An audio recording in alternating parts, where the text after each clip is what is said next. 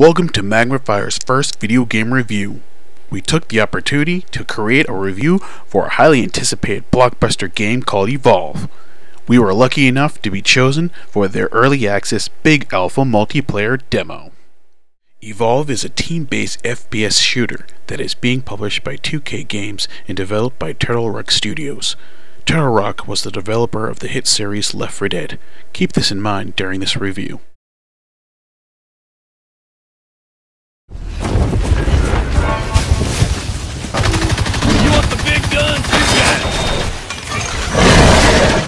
In this alpha version of the game, you get one game mode to play called Hunt.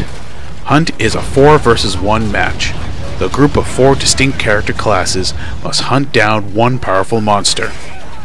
All 5 players are human, though sometimes the AI kicks in for dropped players. It is very important to keep each team member alive.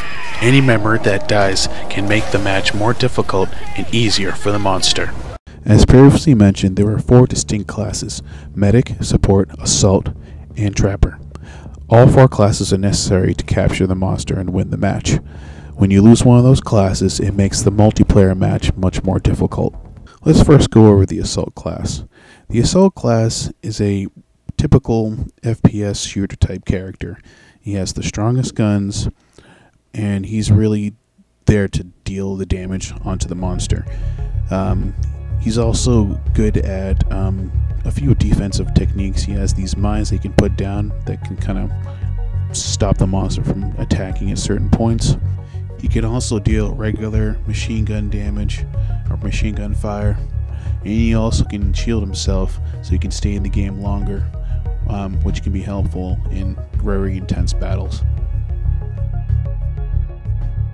The next character class is the Support class.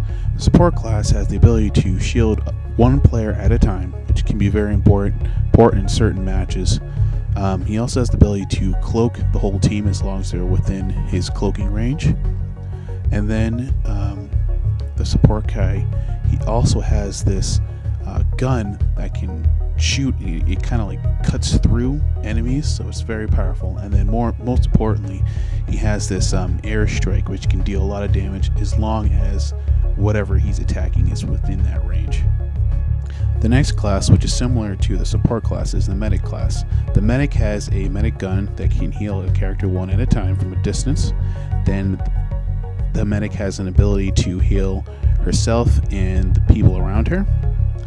And then the Medic also has the Sniper Rifle, which when you shoot the monster puts weak points on it that your teammates can shoot at, and it can deal more damage. And then the other thing the Sniper Rifle can do, you can have a tracking dart, which helps you find the monster.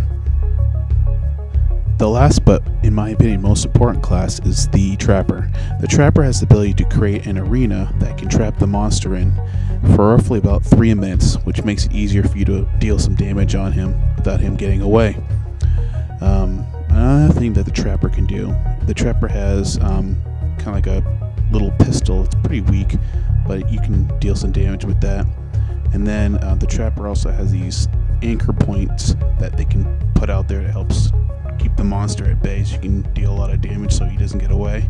And then the Trapper has a special companion called Daisy, which helps find the monster when you're lost and you don't know where to look for him. It also can revive your teammates. The last class, of course, is the Monster, which I'm not going to get any specifics about, his specific moves or whatnot, or his mechanics.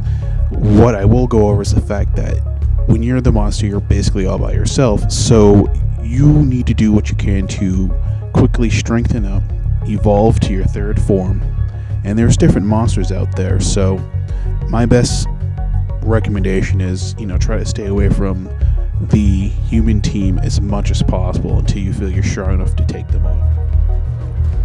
Once 5 players get set in a match and start the game, when you get off the dropship, which how the game intros, you'll find out that you'll be doing a lot of walking and running around with your teammates.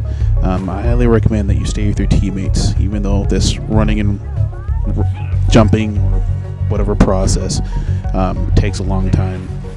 Make sure you mark points to help your teammates go in the right direction. And that's really it. There's not a whole lot else to the game, but I mean, if you played Left 4 Dead, you can understand why it's important to stay in a team in this game. When you get separated, and let's say, for example, you get attacked by the monster, it really doesn't help you at all, and your chances of dying are pretty high. And then if you die, the chances of your team winning after that is pretty slim. Evolve is a Crytek 4 engine game, and it's very graphically intense on your system. I'm actually running this game on a laptop with a Intel i7 3rd gen quad-core processor with a GTX 660 Ti equivalent graphics card. And these are with the highest settings, so you can see how slow it is. I'm probably averaging 25 frames per second. I just want to quickly show how the game ends. I like this. It pretty much reviews how you moved around and how things went in the game. It's a pretty cool feature. But anyway, I think overall this is it's a good game to try out, especially if you like co-op games. I think it's very promising. So if you're into co-op, definitely give it a shot, and look for it February 10th. I'd like to thank Turek Studios and Take-Two Interactive for giving me a chance to play this game in advance.